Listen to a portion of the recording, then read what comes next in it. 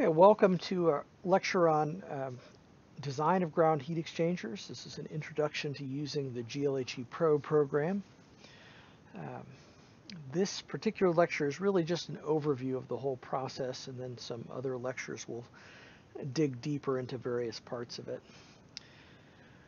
So the fundamental idea of GLHEPRO is sort of outlined on this slide, and I think what you can imagine is that at the core we have a coupled simulation of a ground heat exchanger, and that simulation gives us temperatures. Those temperatures go into the heat pump simulation, and the heat pump simulation then tells us what the heat extraction rate and heat rejection rates are, and that can vary from the building, cooling, and heating load depending on the ground heat exchanger temperature. So this is why it's coupled together this way.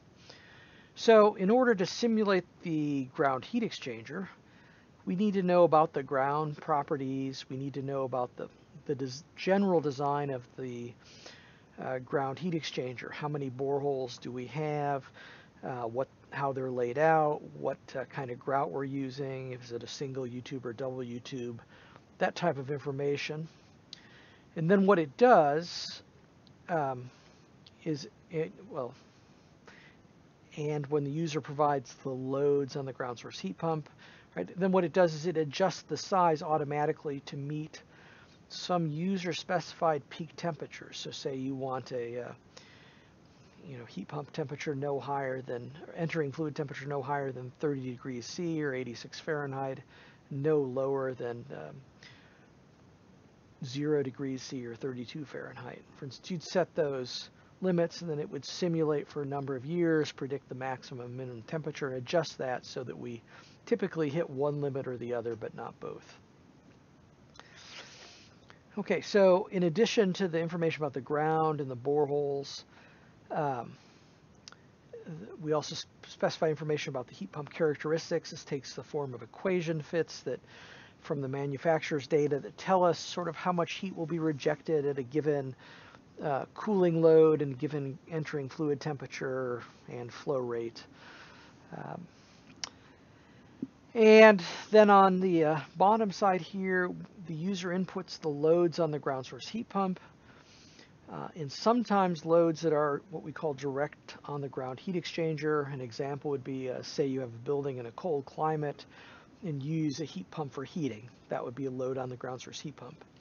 But say you also realize, oh, I've got a source of free cooling, and maybe I can put some heat back in the ground by, I will use a fan coil unit. I'll connect that directly to the ground loop, and I'll pump cold water from the ground through that heat exchanger. Those kind of loads aren't mediated by heat pump. They're simply a load on the ground heat exchanger, and so we just specify those separately. So there's some flexibility there. One thing you don't do is don't put the loads in twice. So it's any loads, either a load on a ground source heat pump or a load on the ground heat exchanger in terms of input, but both are never input. If you put the load on the ground source heat pump, this simulation will figure out how much of it goes to the ground heat exchanger. So just don't do that twice.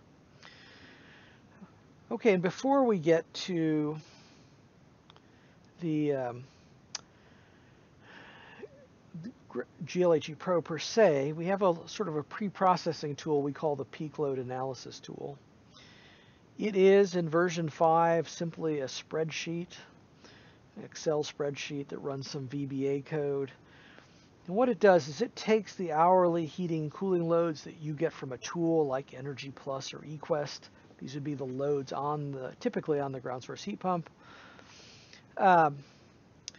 And what it does is it helps you determine what the peak load is each month. And you say, okay, that's easy. I just take the maximum. It also helps you figure out the duration, and try to explain what we mean in these following slides. So this is a building. This is probably a Swedish building because it's heating all year round, even in the summer. Some of that may be, say, hot water, domestic hot water in the summer. But you actually have an hourly load that's varying every hour. And if you see, that's the blue here. And so you see also, it looks like maybe on weekends there's not so much of a load. So if you see these orange lines, this is like the month of January, the average load for January. And you see here, this is a peak load for January, right? And then an average load for February and a peak load for February. So if we look specifically at February,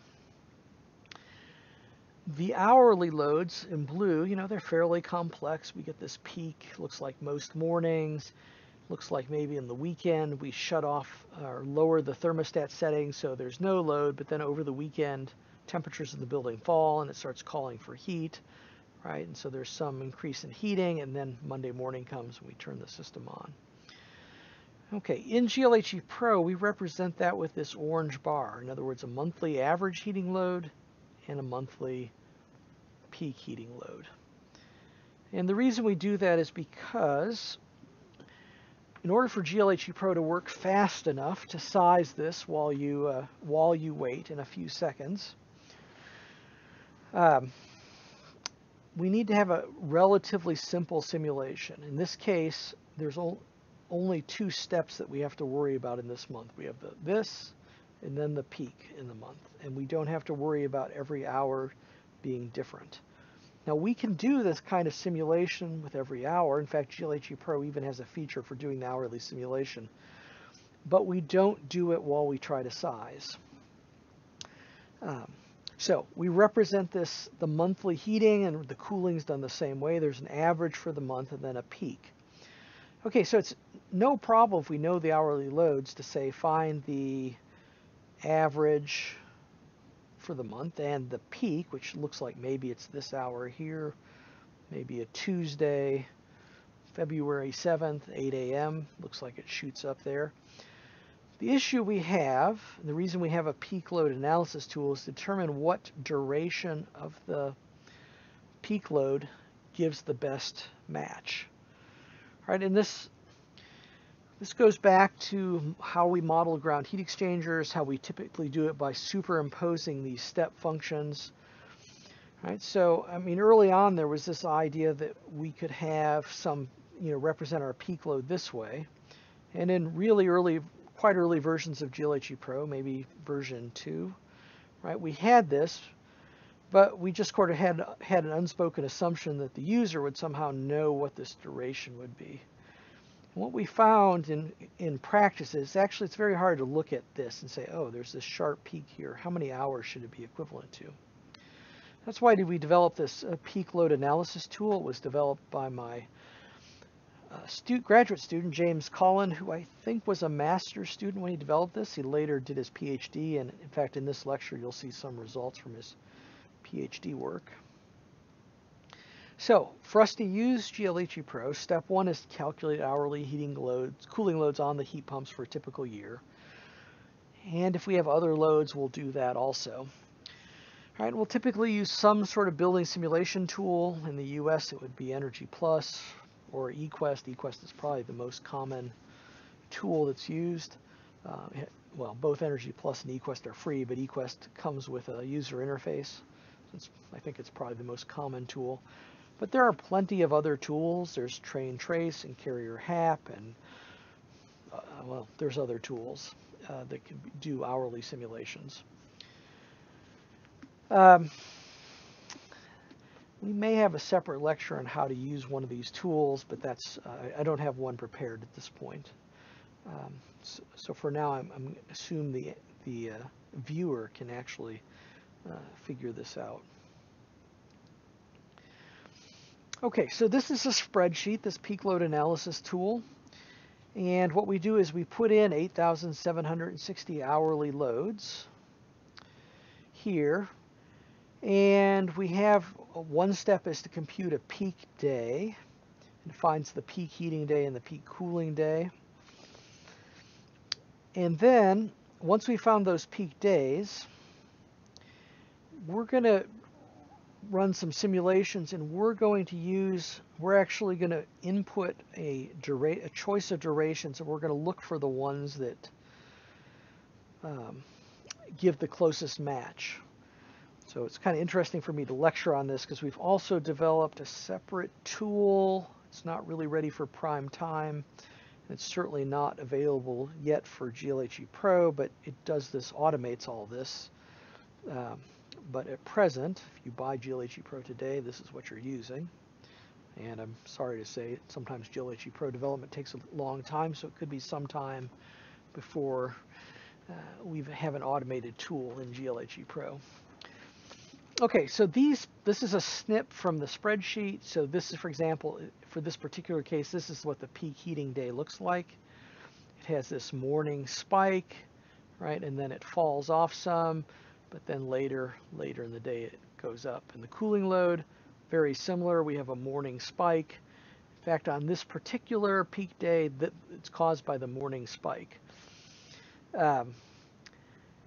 There's a separate question about if this is the way you're controlling it. You may actually want to do things like start your heat pumps at different times so that you don't have such a strong spike in the morning. But in any case, that's what we've done here. We're just going to use that. So what the tool does, right, is the user back here put in, say, 6, 7, 8 hours for the heating duration, 3, 4, 5 for the cooling. It actually runs a simulation with the rectangular pulse and matches it up to a simulation of the actual pulse. And everything's been normalized, so the change in temperature over the day to get from the sort of the base to the peak is 1.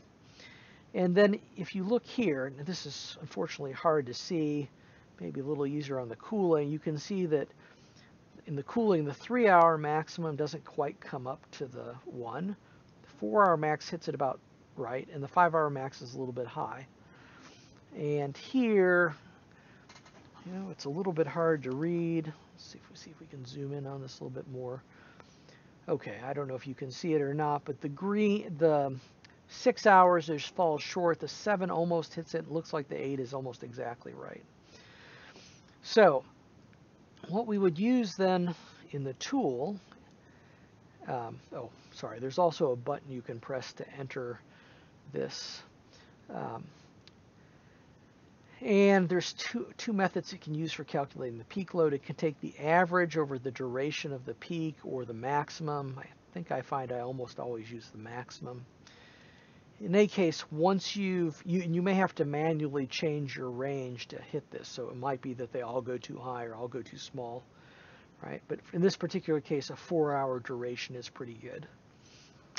Right, and then there's another down lower on the spreadsheet. There's a place to specify for heating and cooling what you want to do, your final decision, and you click on this button to get summary data, and it makes this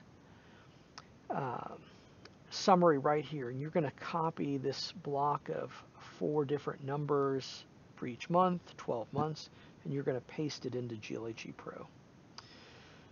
Okay, so we'll stop there and come back, transition to GLHEPRO.